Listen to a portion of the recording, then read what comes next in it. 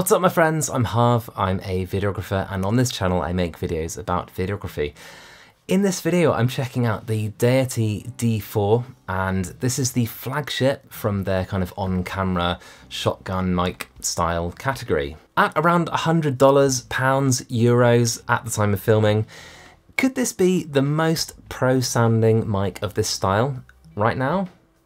As ever, I've timestamped everything so you can just skip to the bit you want. Now, my too long didn't watch opinion of the D4 is it's a really cool product that's absurd value, and I'm not going to keep it. I'm going to give this away to one of my Patreon backers. The idea with my Patreon is it's non-profit, so any funds from Patreon go back into the channel to buy gear, I review it, and then I give it away to my backers. So if this channel helps you, if you find it helpful, do check it out. It's inexpensive. It's the cost of, I think, a cup of coffee. So the D4 is an on-camera microphone with a supercardioid condenser capsule that captures a frequency range of 50 Hz to 20 kHz. Throughout this video, let's keep the context that this is a budget-friendly product. It's also battery-powered, which uses a single AAA battery that lasts 56 hours. It switches on and off when you turn your camera on and off, so that's a nice battery-saving feature that all microphones of this type should have as standard, and these days I wouldn't buy one that didn't have this. Taking a look in the box, and there are a few interesting things that you get with this. Firstly, I noted there aren't instructions, and I applaud this. It's a simple product to use, obviously, but if you do need to check the instructions, you can just go on Deity's website. So you get this really nice dead cat sleeve, which fits over the pop screen. You get 3 cables. The D4 has lots of connectivity options, so you do need these cables. It comes with a battery, which I like. It's just nice to have that ready to go. You can just pop it in and get recording. And then there's the unit itself, and it's nice. The foam pop shield, I really like the design of this, and I was immediately struck by the lovely gain knob on the end. The cold shoe mount, you can actually unscrew a little bit and shift along, leaving space for other accessories on this kind of rail design that they've got. Actually, what fits really perfectly is a wireless transmitter from, say, the Deity Pocket Wireless system, which I reviewed previously, and that is an awesome thing. The D4 is pretty connectable, obviously to your camera, but also to smartphones, laptops, tablets, that kind of thing, using their smart port cable, which to me looks a lot like a USB-C or something. A really nice thing this has is a stepless gain knob, which has a range of -5 dB to +10 dB. So effectively it's a pad and a boost in one dial. Very cool. One thing I noticed is the D4 doesn't have a low cut filter for sort of cutting out any of those super low frequencies that you might not want on your recording.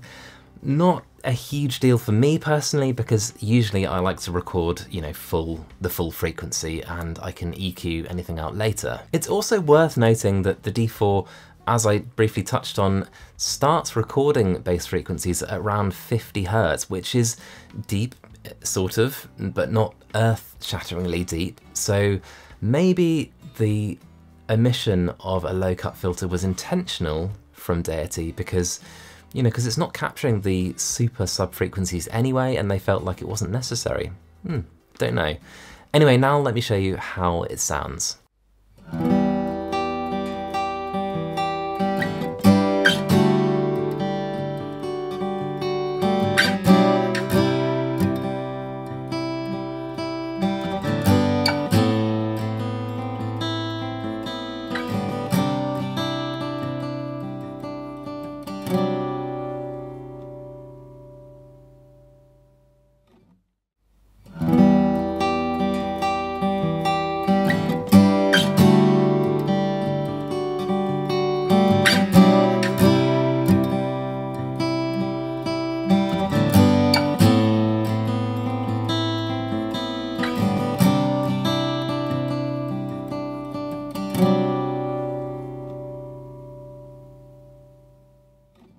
Okay, now I've got, you can probably just see the edge of the D4 poking into the frame. I'm gonna just see what it's like if I angle this up, and then we can check to see what the rejection is like on the sides.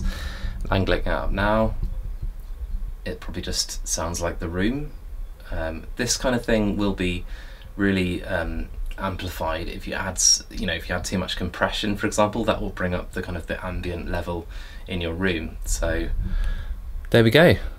Good. So now, as you can see, I've got the D4 with the dead cat on, and I'm just going to blow on it and see to what degree it can reduce that kind of wind noise. So here goes. And then when I take the dead cat off, now we've just got the pop shield on. Let's just see what that sounds like. So this is really just for minimizing plosives. So, and then without the foam pop filter, compared to plosives, it's probably distorting like anything. Next, on to build quality, and this is one area where I feel like the D4 could be best in class for its price. And here's why. Firstly, I love its aluminium construction. It feels really sturdy, but also lightweight. That's aluminium for you. Secondly, it has a kind of a matte finish, and this is really nice, but I suppose it could be chipped after a while, but you know, at £100, I'm not too worried about that. The gain dial on the end is just beautifully dampened and really just gives the feeling of high quality. One other cool thing is that there's this kind of rail system that's attached to the shock mount, and it lets you change the position of the cold shoe mount. And that's cool because you could mount it, shift it forward, and then add something like this. This is the Deity pocket wireless system. Clip it on there, plug it in, and then you've got a wireless condenser microphone. Really cool. The foam pop filter you get with it is also really nice quality. It just slots on really easily and just stays there. It's not coming off easily, and that's, I think, thanks to this new rubber ring design.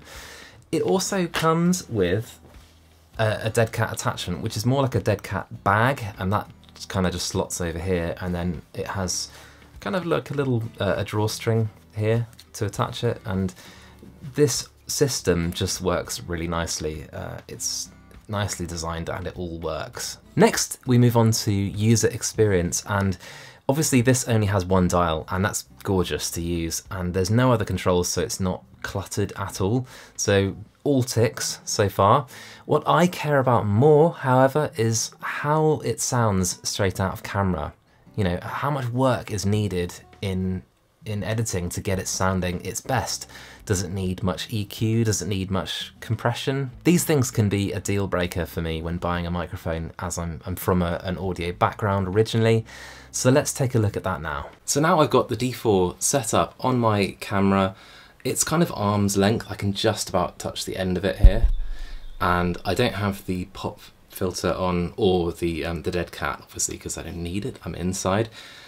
Can you hear room tone? I've got the window open. You might be able to hear birds chirping. You might be able to hear the whir of my computer just down here. What does it sound like?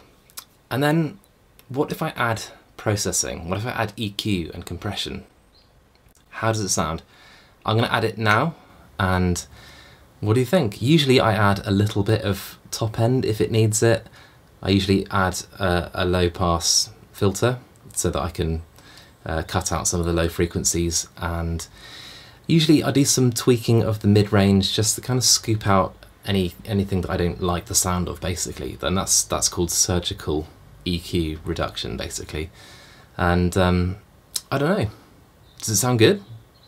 Well, hey, I just sat down in quite a busy cafe, and I'm not a vlogger, by the way, and I just wanted to see real-world example of how it would reject the sound of the room and focus on the sound of my voice. So, I don't know, has it worked? So what about the alternatives? Well, there are a veritable sea of alternatives to choose from, each trying to sort of poke their head above the water. Perhaps I'm belabouring the metaphor a little bit, but you get the point. I'll link to a load of good options in the description box below. Just know that it's pretty hard to go wrong. All of them offer pretty exceptional value and all sound pretty good. Next, it's time for the pros and the cons, and as I'm a glass half full kind of guy, I'll start with the pros. Let's do it. Firstly, the sound quality. I've always liked the Deity sound. It doesn't have a huge amount of colour, it stays fairly flat and neutral, and that lends itself well to post-processing, and that's what I like. The build is quite special for a microphone of this price, especially that awesome gain dial. The rail mount system is a pretty genius idea, one that I know I'm going to be using a lot in the future. It comes with an excellent pop filter and dead cat system, really some of the best that I've seen for this class of microphone. It's got great connectivity, your camera, your phone, your laptop, your tablet. It has auto on off, but then I expect auto on off. Overall, this is exceptional value like every single product that I've ever used from Deity. What's not to like? And then the cons, and as I mentioned, it doesn't have a low cut / high pass filter. It also doesn't have a low battery indicator. These are not big things, just small niggles really. Finally, to my opinion, and I don't know to what degree I can, in good conscience, criticize this microphone when it offers so much for a relatively sensible price. Sure, it doesn't have a low cut filter, which some people may miss, but you know, listening to my recordings, I didn't feel like I really needed to cut out much bass anyway, so yeah. A bigger deal for me is no kind of battery life indicator. Maybe a small series of LEDs might have been nice just across the barrel, just, you know, telling me how much was left.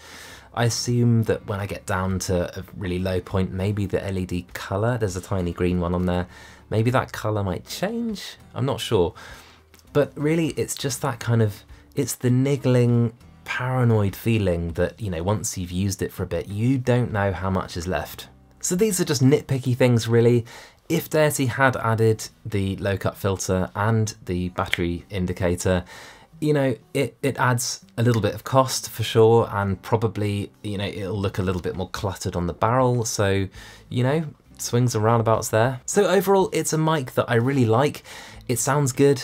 It's got some really slick design elements. It doesn't cost a lot of cash, you know, it's a good product. Anyway, that's it for now. I just hope you found this interesting and helpful. My question of the day for you is this: which on-camera microphone do you think offers the very best in terms of price to quality ratio, considering those two things? So let me know in the comment section below. There's a good chance I go down there and go, ooh, and go on a spending spree, and you know, there'll be a load more microphone reviews coming your way. I've now filmed hundreds of videos about videography, of which YouTube has recommended this one for you, and the one underneath is my most recent upload. Until next time, let's help each other out and shoot better video. See you guys.